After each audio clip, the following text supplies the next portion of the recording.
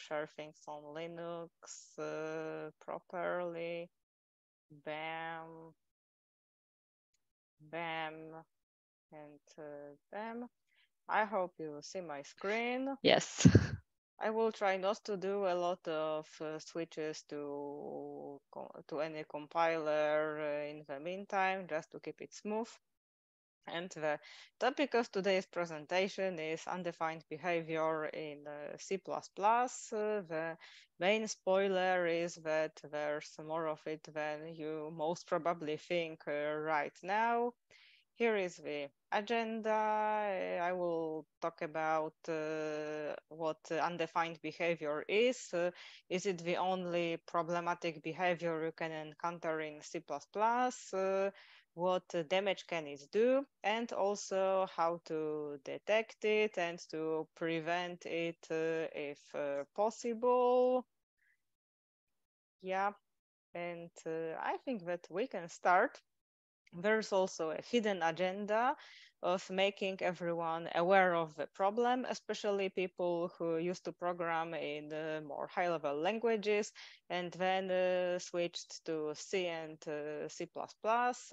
I will have some code examples in here, but a forewarning is that sometimes they don't break on the first run. You need to sit and refresh the execution of the program several times to see any suspected behavior.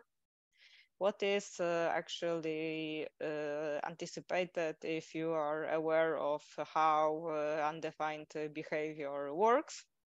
And yeah, if you want, you can paste all examples I will be running on your own compiler of choice and see if there's anything suspicious, because some of them will produce warnings, some will produce errors under some circumstances, and some will just happily proceed to executing whatever you're running.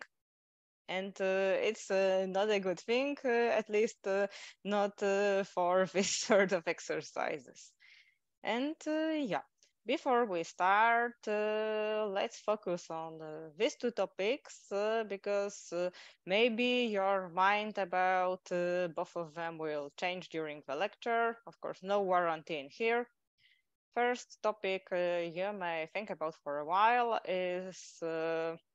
is undefined behavior really problematic and bad? And is there any way or any, let's say, standard which assures that undefined behavior will be fully eliminated in the future? Or maybe there are some ongoing attempts to eliminate it in current standards. Okay, I'm giving you a moment to ask yourself these questions right now, and I strongly advise you to asking them again in the end of my presentation. I will use it as a water break for myself. Yeah.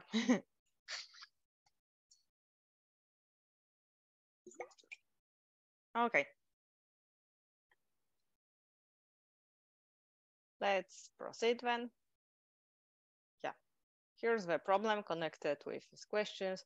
Why is undefined behavior still a thing in this year? Why has been around since the very beginning of C and C++ language, and not only these two languages? Yeah, let's think about it for a moment.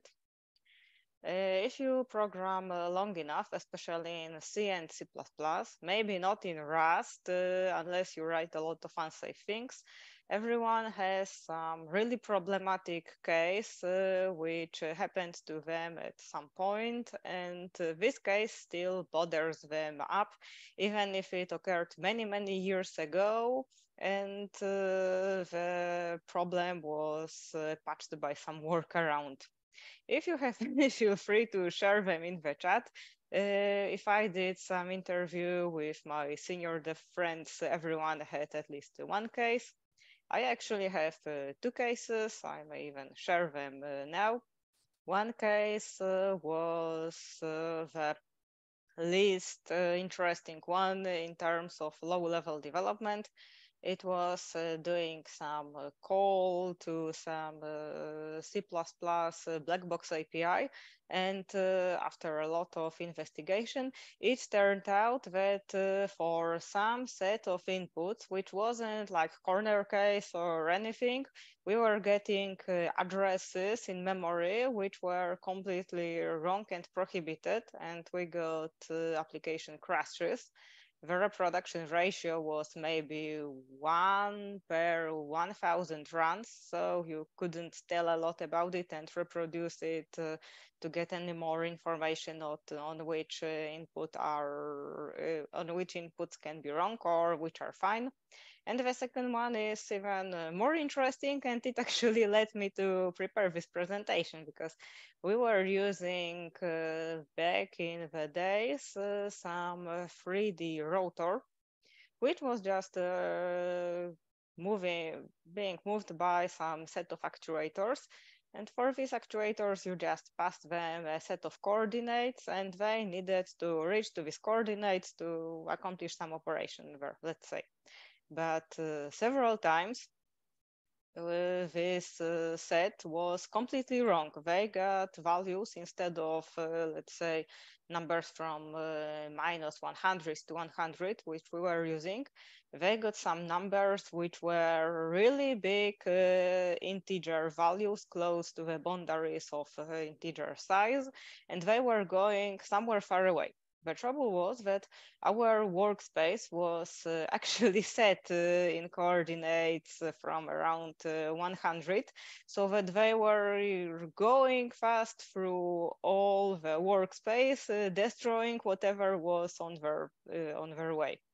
I still don't know what was wrong in there. I guess some true crime authors could write a great series about it, because we tried to reproduce it with all optimization flags, all sets of environments, and it mostly worked. Actually, it was so nasty that it never broke during testing. It only randomly broke during a standard mode of operation. Unfortunately, the project is already closed and dismantled in somebody's cupboard, so the mystery remains. And it's my personal white whale, which started me thinking more about possible results of undefined behavior. And let's say there are several code behaviors defined by C standard. So code behavior can be defined either by specification of a programming language of choice. Mostly it's C something standard. It may be defined by implementation in some cases. So the standard gives some brief hints what needs to be done, and how it's done exactly depends on the compiler. And everything what is not defined by these two is considered undefined behavior. So yeah. The trouble is that, as you can see, in case something is not defined by programming language nor by compiler implementation, then there's no warranty by the compiler that something will or will not happen. Yeah, the question remains. Okay, why is that? We had a lot of time to fix all the holes, didn't we? Maybe. There is also this nice excerpt from the rationale document that if something is not included in implementation of particular compiler or in the standard, then the standard doesn't warranty anything or can even describe what will be outcome of doing these things. Yeah, and just to be strict about it, there are three different terms. These are undefined behavior, implementation specific behavior, where what happens depends of details of a binary interface or particular platform. So things which are not tied to the programming language we're using. An example can be size of an integer is the most basic one, but other example is accessing a non-active union member. Luckily, if you are using C++17, you don't need to use them anyway, and it's not permitted to do this. However, sometimes during interviews, there is this ongoing question how to check a processor's NDNS, and the, let's say, very slap science answer is to declare an union with two members and to make one of them float, the other one, let's say, long, to declare a float. I think if I'm messing it up, then my apologies. And you are checking the inactive member, and basing on its shape, you can guess the processor NDNS. But don't do this. I only needed this knowledge twice in my life during job interviews, and it was all.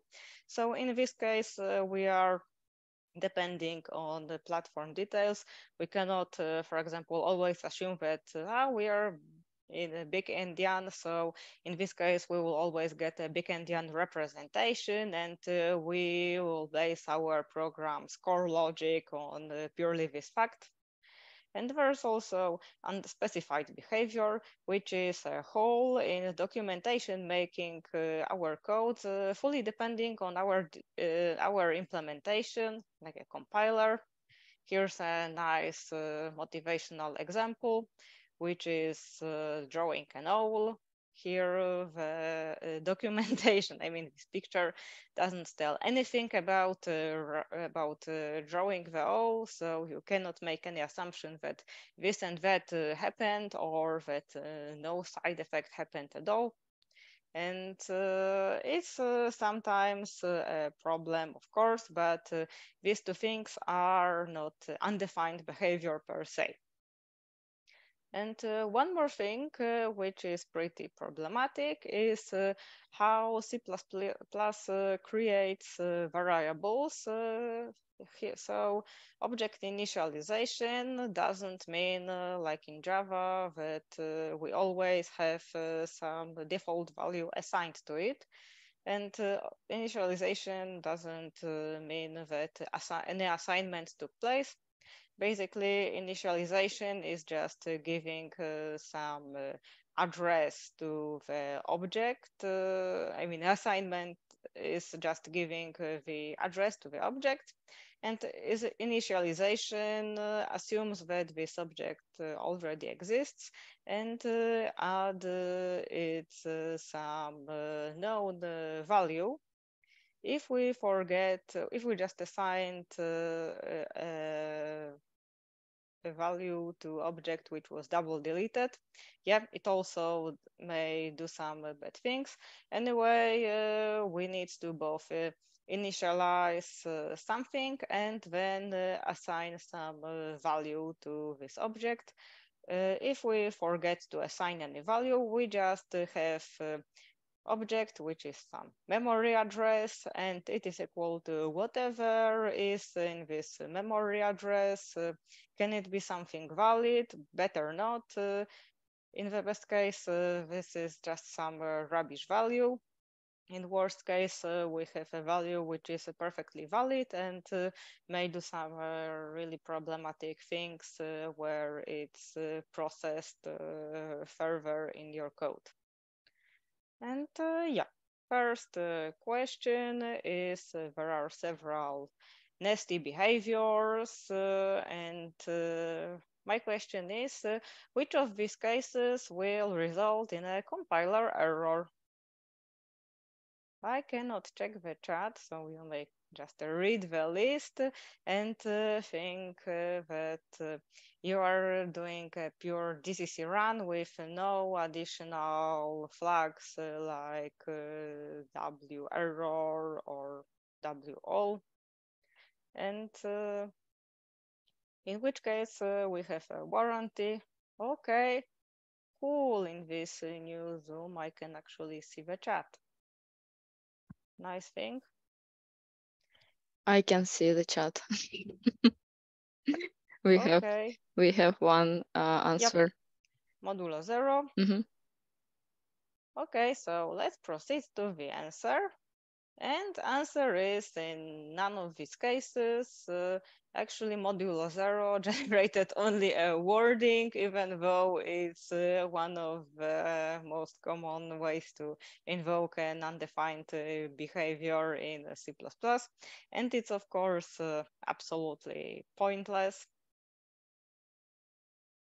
And regarding first two cases, they may seem like a completely legit code because in the first case, you are just using I as an index and then you are doing a post incrementation. So yeah, fine, we're doing post incrementation and according to our whatever computer science teacher, pre-incrementation always happens first and post incrementation always happens in the end. Same for the second case, but nope. Actually, it's connected with the term of sequencing, and it's absolutely up to the compiler when it happens and to your optimization flags in most cases.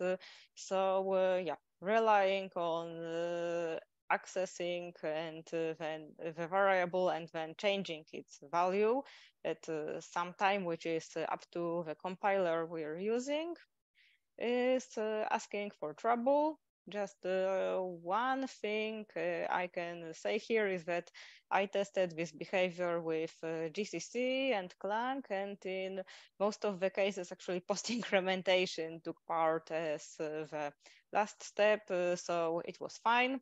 But let's say, even if you have some warranty from the compiler, you don't have any warranty from the standard, it will work fine. It may work fine for your mainstream compiler, but then you will switch to some bare metal platform and boom, it breaks. So, and then you are angry and you are Googling what's wrong and yeah, you just lose faith in computer science. So don't do this or make your code any more sequentiable. It's not always the best strategy to use, let's say, cool one-liners. And also, it's pretty obfuscated what I'm saying as a maintainer of many lines of code which was written this way. One more connected term is this division between safe languages and unsafe languages. There are safe languages like Java or Rust in safe mode, where errors are always caught as they appear, and you have some really nice exception system. I started writing in Java exactly last month, and I saw many errors and exceptions being caught exactly as they appear, and then program usually just terminated with a given exception.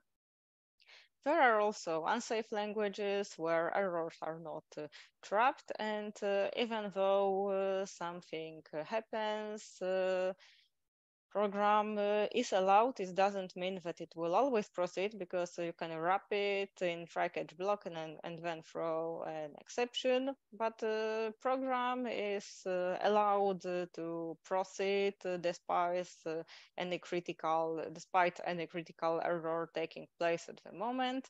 And yeah, C++ is strongly unsafe, and it's partially a reason of this tech talk. And even one undefined behavior error may cause entire program to become meaningless and potentially dangerous.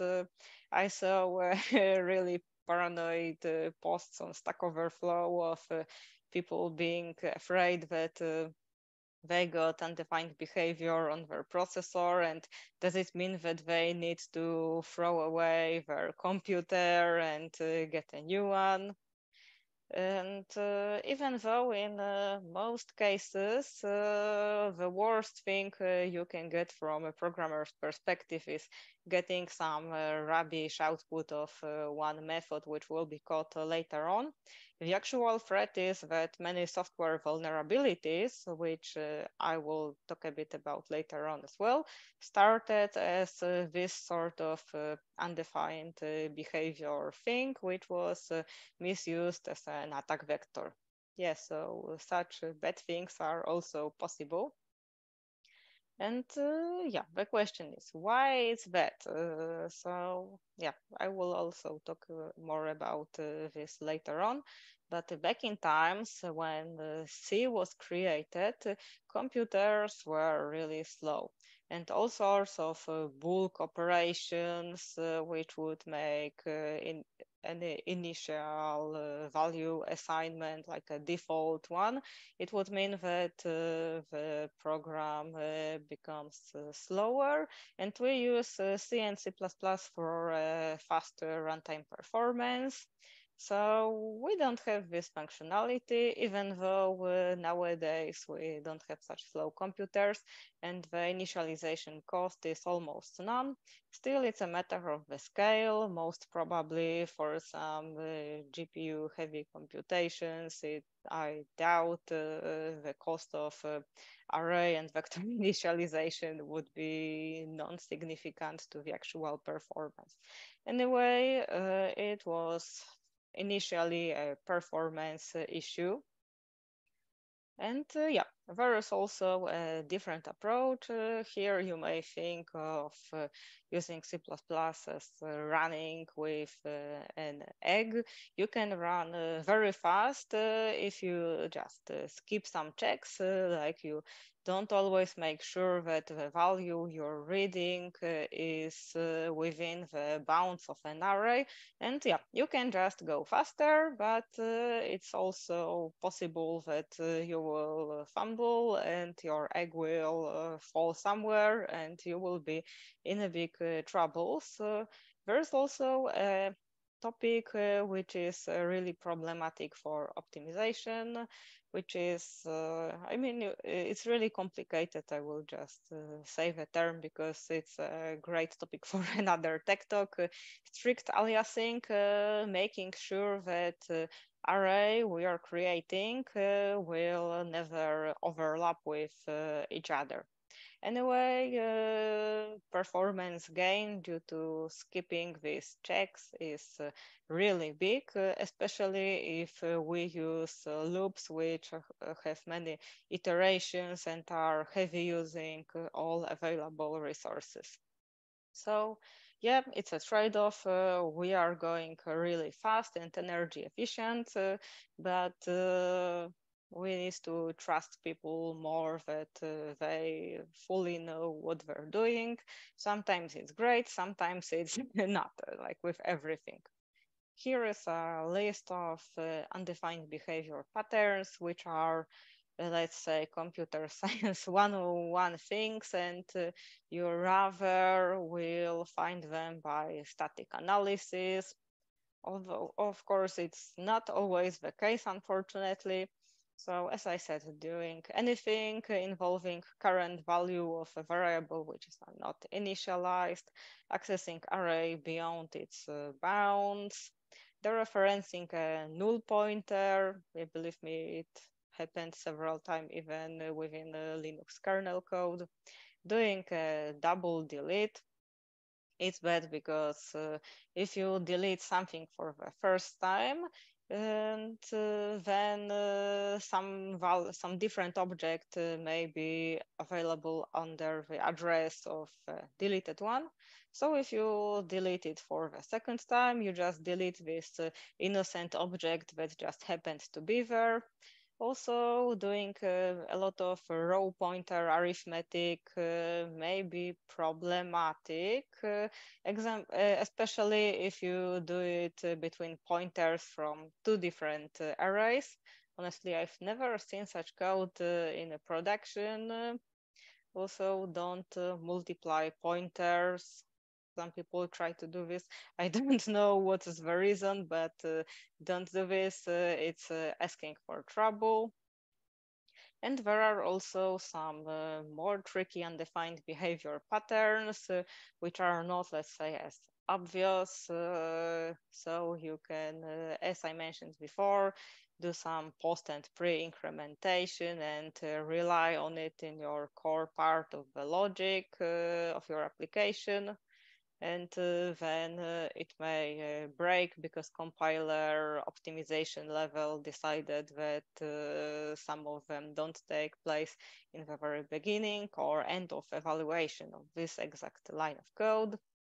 There's a lot of undefined behavior in multi-threading, like race condition things. I was actually talking about it in February, so if anyone is interested, feel free to find my previous tech talk somewhere. And yeah, let's keep infinite loops with no side effects for the end. Doing crazy bitwise shifts is also problematic.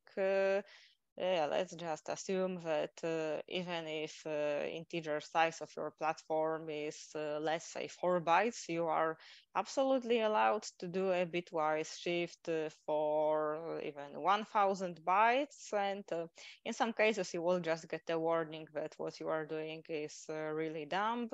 But yeah, it's allowed to do this. No idea about its application and gains of doing it, but it's possible from the standard perspective. You can also try to take address of main function, and it is a bit tricky. Now, like a bonus question, why do you think it's tricky?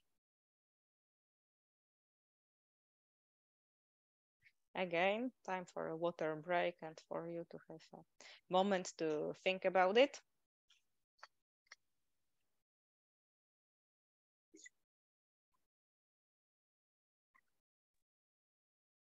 Sorry, let me just clarify a little bit the question. So you just like getting the address of main function, Yep. or Getting and executing it, let's say, from some place of your code.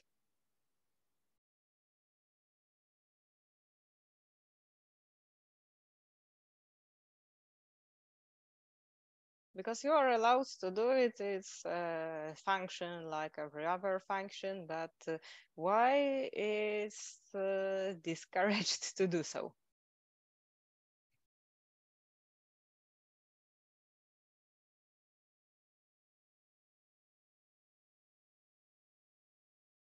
Okay, your answer is really boring because main function is never supposed to be a recurrent function. So if you call it in some recursive loop, weird things may happen. Yeah, again, I've never seen any application trying to do this or even trying to get the address of main function, but according to the standard, it's an undefined behavior. Again, when you do some example of such behavior and you try to execute it with modern GCC or Clang, I don't see anything wrong with it, but it doesn't mean that under some circumstances it will go wrong. Yeah, and also one more obvious, less obvious case is assuming that anything happens once your integer or any numeric values experiences overflow. Here we strongly depend on the platform we're using because sometimes we will just overlap and start over from the lowest value, and sometimes the value will just be saturated. And C standard, C or C++ standard doesn't specify what is the only accepted behavior in case of integer overflow. But yeah, you are allowed to increment or decrement any numeric value as much as you like. Just like with crazy bitwise shift, there are no limits, but sometimes it may be pointless. And yeah, regarding using infinite loops with no side effects, here the problem is not exactly that in each case it will break, but it will be the first construction which will be optimized out by many optimization levels. What we'll see later on, because it may result in some really problematic behavior. And yeah, still somebody may say that, okay, but all the examples you were launching on safe x64 computer on GCC and Clang are actually some funny things, and just you get a funny value. So what's the matter? And yeah, actually there were at least two really big vulnerabilities which started as an undefined behavior. The Dirty Pipe one appeared, I think it was 3 years ago, around 5.8 version of Linux kernel, because somebody was refactoring code, left one field of the structure uninitialized. Somehow it slipped through all the compiler checks, as well as all the extensive testing, as well as kernel code reviews. So yeah, a lot of respect for that. And it turned out to be a really important field, which was related with inter-process communication. Then, as a result, it was absolutely possible that as a standard user with no additional permissions, you could change many values of something you should not be allowed to be touched. There was also one more CVE, which was a real problem, and it was connected with dereferencing a null pointer. So yeah, sometimes it gets really tricky, especially if mainstream operating systems are involved, and it should never be underestimated that it's something not related to our code at all. Yeah, so now time for a short question. How many exact cases of undefined behavior are listed in C99 standard? I guess that in the modern standard, the number stays the same.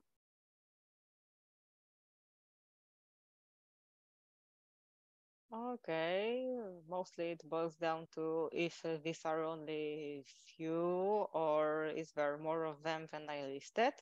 And for those for you who said, I think it was B, you were right. And some of these undefined behavior things are really problematic. Like I would never guessed it. Yeah, modulo 0 is undefined behavior. The second one was really odd for me. So it means preprocessing directive not starting with a letter. And the third one is really tricky because it's also connected with integer max value, which is mostly platform specific in most of the cases.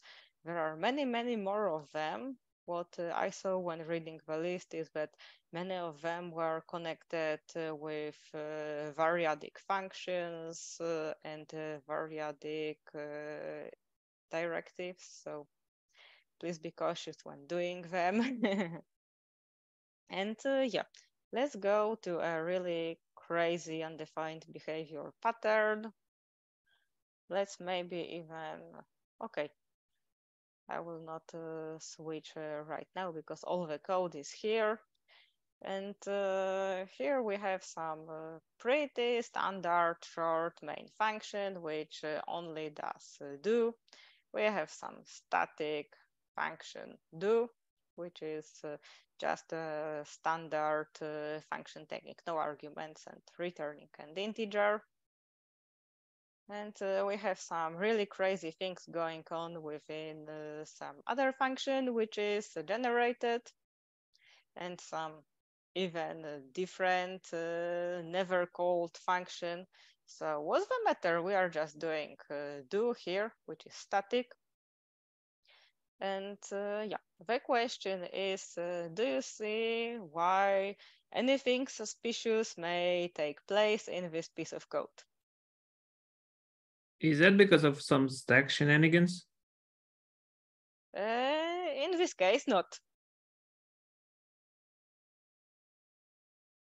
Anyway, here what might but doesn't have to happen is that we have a function do. All our functions are, I mean, these two functions are static. So the compiler cannot say, okay, I will search for any do in a different compilation unit, because here, thanks to the static keyword, we are limited to this one, and we need to return do. And we are desperate to take any do, which is not assigned at this point. So we are desperately looking for anything that sets do.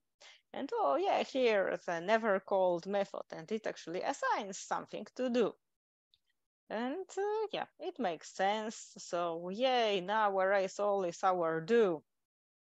And in such way, we can call code which is to be never called or even potentially dangerous, like in this case. I mean, in this case, only if we run it as a root, which is not a thing anyone does unless somebody is looking for a really bad adventure.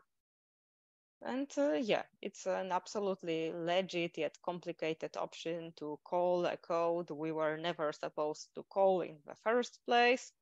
And yeah, you don't get any compilation errors in here, maybe some warnings depending on your compiler, and you will end up having many things removed.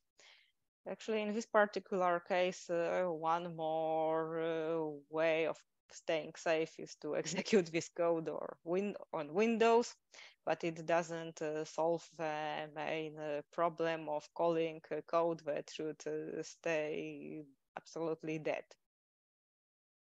Yeah. So let's go to another question. Is it an error, and what are its advantages? I think I already answered both of these questions in the previous part of the lecture. So in one case, undefined behavior is an error, and the compiler vetoes everything what may be an undefined behavior, and it's connected to constant expressions. Constant expressions are limited in such a way that they exclude anything that may have undefined behavior, like crazy pointer arithmetic. Here, the reason is pretty obvious that it's evaluated during compilation time, and making some undefined behavior things during compilation time may not only break your program, but may also make a compiler do some undefined behavior results. And it's better not to start with things because it will make your compiler break, so that your undefined behavior code would be capable of causing undefined behavior even before it's launched. It's not a situation anyone should be in. And one more takeaway message from this requirement is that if you are not sure, and or you have a lot of code too much to statically analyze, just try to wrap it in a const expr and then try to compile. I have never used this check, but I saw many people recommend it as some sort of a really easy sanitizer. And yeah, as I said, these are possible results of undefined behavior. In the best case, you will just get a wrong outcome. Other possibilities are different outcome every time. It's not that bad. Getting sometimes correct output, sometimes completely wrong. You may also get correct output with a randomly crashes program. your output may be correct, but if you change something completely different, application breaks out of nowhere. Also, sometimes a common symptom is that something runs fine, but only in a debug mode, and in release mode, you use a different optimization flag, and you are getting all the perks of having undefined behavior. And one more thing, like in my white whale case, you may have a system working fine for years and then getting random errors, which are impossible to, to even investigate or reproduce, but breaking several hundred or thousands of dollars of value pieces of equipment. And anyway, always getting a wrong outcome is the best thing you may get out of undefined behavior, apart from making it possible for compiler to generate code which is much faster by skipping all the checks. Yeah, there is also official FAQ from C++, also mentioning that there is no warranty. Anything may happen, and it's even extended that once you get one undefined behavior, the rest of your program may go completely wrong. And yeah, you're on your own, and you need to just deal with the problem. And yeah, as I said, like in case of this endless loop with no side effects, sometimes undefined behavior connected with optimization may mean even more problematic situations. Oh, I had some TBD which I forgot to erase, so sorry. Anyway, compiler may take away some pieces of your code and prioritize the line containing undefined behavior.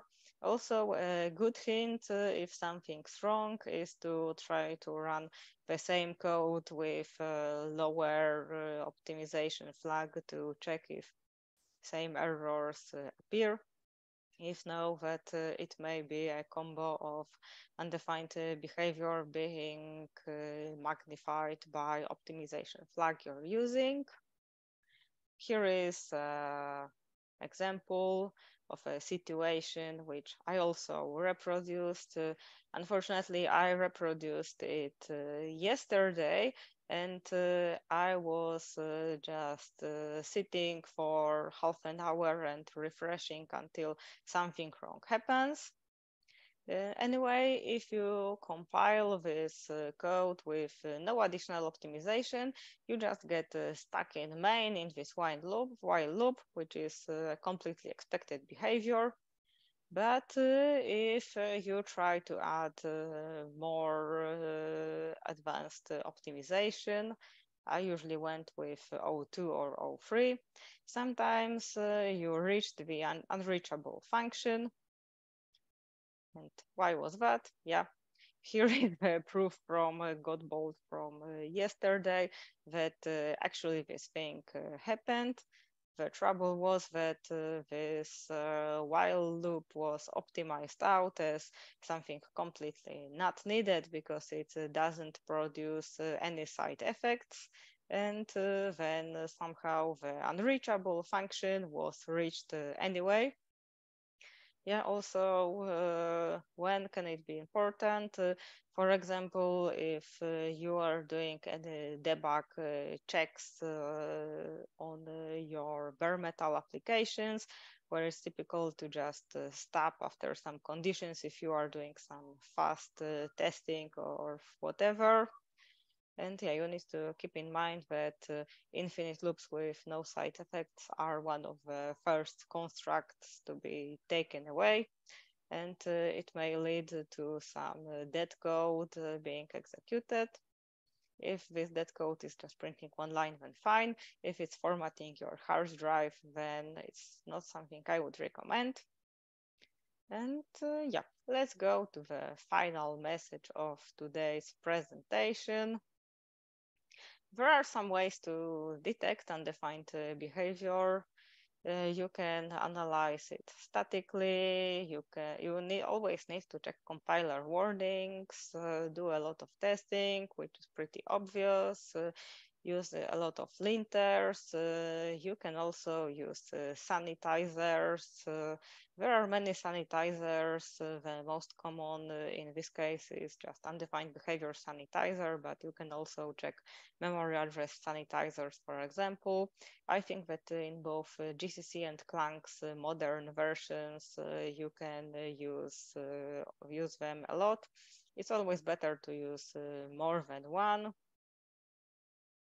And yeah, general message out of this lecture is how to stay safe. So if you want to get a quick check, you can apply constant expressions. Generally, constant expressions are cool, and I encourage to apply them wherever possible.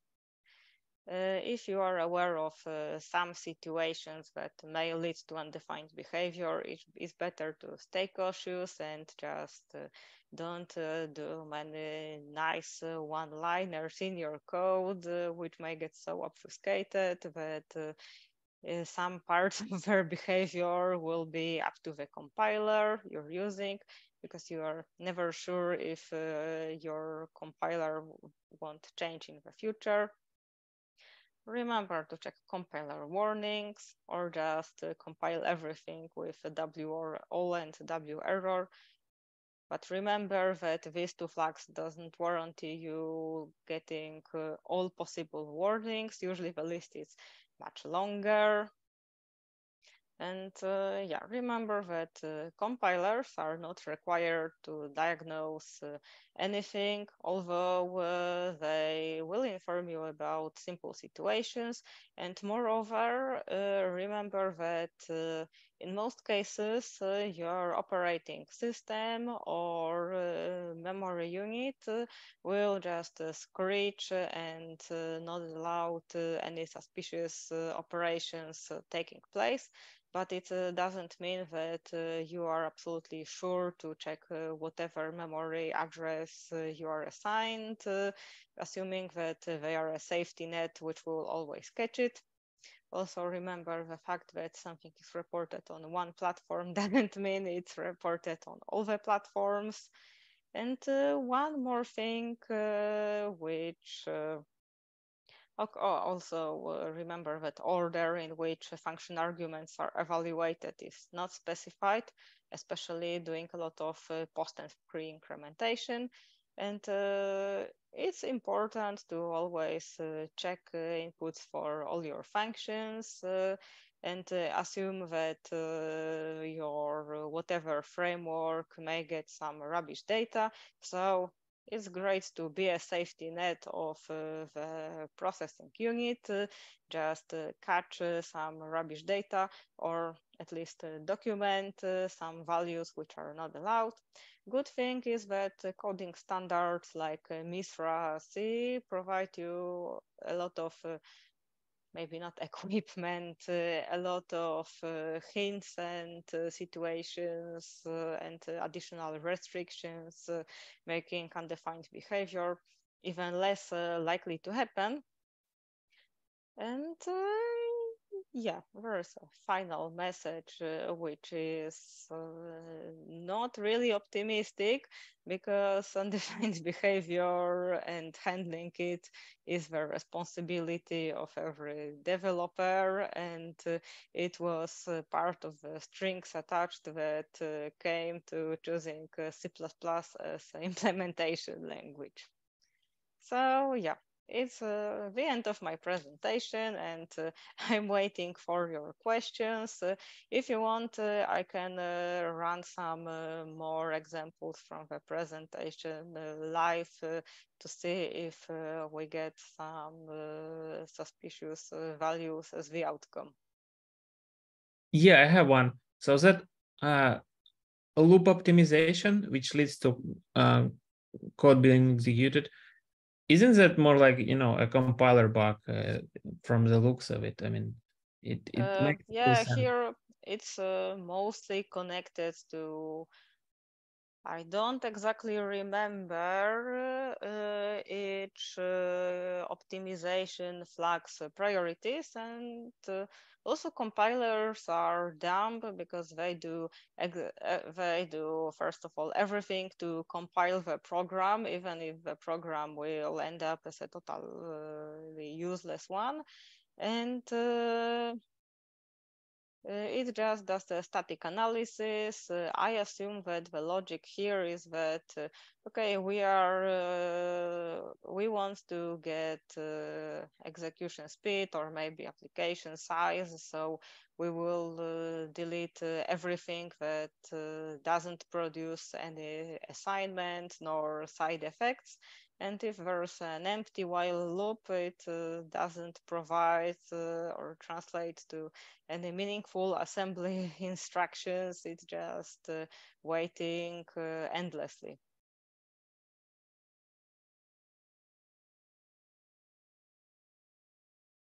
Thank you. Okay, thanks. Any other questions? I may add that I found like literally 5 minutes before this presentation a nice example from a guy on LinkedIn who is a C++ super master, and he added one more thing which I left out in my presentation, that sometimes everything is perfect in your code, but you are getting an implementation specific result. And these are these cases when you need to go even one level lower to checking how your PCB is created or how your timers work. I will send you the post later on because it was too late to embed it into my presentation.